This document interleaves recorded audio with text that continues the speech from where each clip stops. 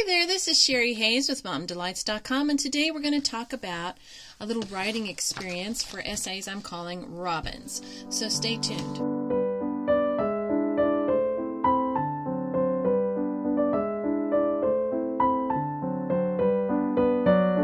So what I wanted to do with this is I have a daughter who loves to talk. When we did an ultrasound when she was in my womb, her jaw was going like this, and we said, whoa, she's going to be a talker. And for the first 2 years, she really didn't say much, but she's made up for it since. She's a verbal person, and she really is a reluctant writer because she can speak and she can express herself much easier in words than she can writing things down. So that's her preferred mode of communication. But so I thought, well, how can I encourage her? And how can I make something for you at the same time? So what I did was I thought, well, it's spring, and right now when I'm making this video, and robins are a part of spring, and robins are there all through the spring and summer, and it's kind of like a nature thing. And wouldn't it be fun to do a writing curriculum using robins? And I started thinking about it, and the Lord started popping ideas in my mind. I'm so creative.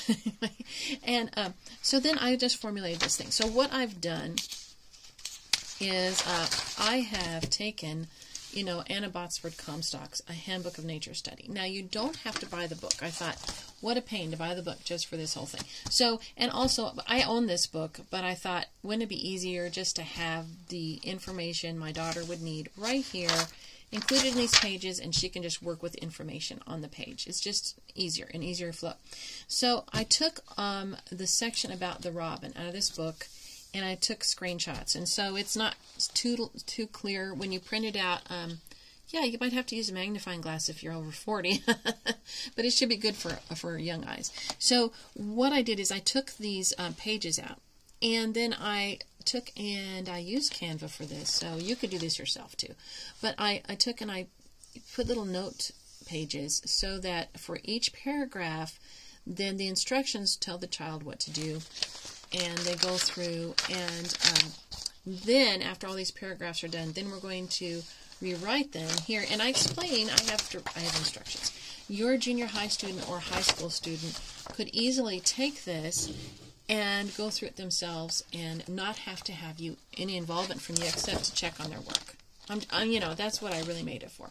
So, although you might have to break it up for them, like one day they might read the instructions, the next day start with the other parts. So the instructions kind of go through what basic essay writing is, like what writing is, what essay writing is, and give some examples. And then we talk about how Benjamin Franklin taught himself to be a good writer. And so we break this all down, and we talk about the warm-ups, and I'll show that in a minute, and then there's a scripture place. So let me show you what the warm-ups are. Now, this is something I put because my daughter loves this stuff, and I think other kids would too.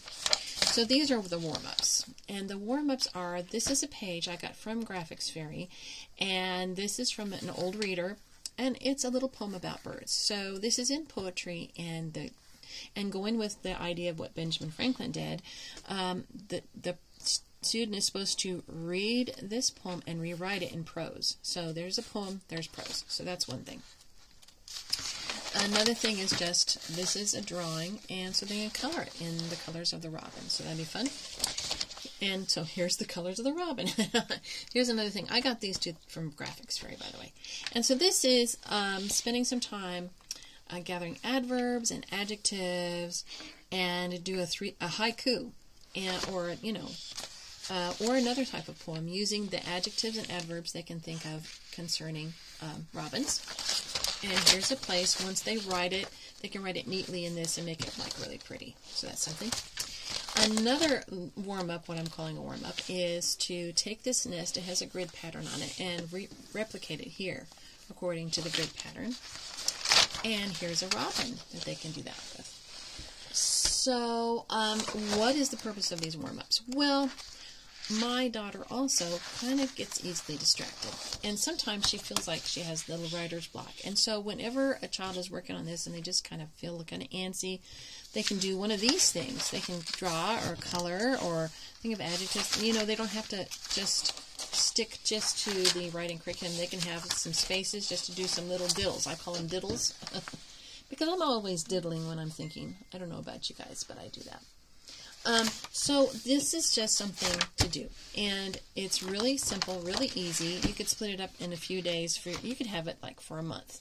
Like this could be their unit study on robins, and it's a co-unit study on both essays, informational essays, and for robins. And so it could be just kind of a fun thing for the spring. So it's free download, and I will put the link for the blog post, and you have to scroll through the blog post to find this free download on my blog, momdelights.com. So I hope this blesses you, and you have a wonderful day. Please like and subscribe, and click the bell if you want to know more stuff coming up. Bye-bye.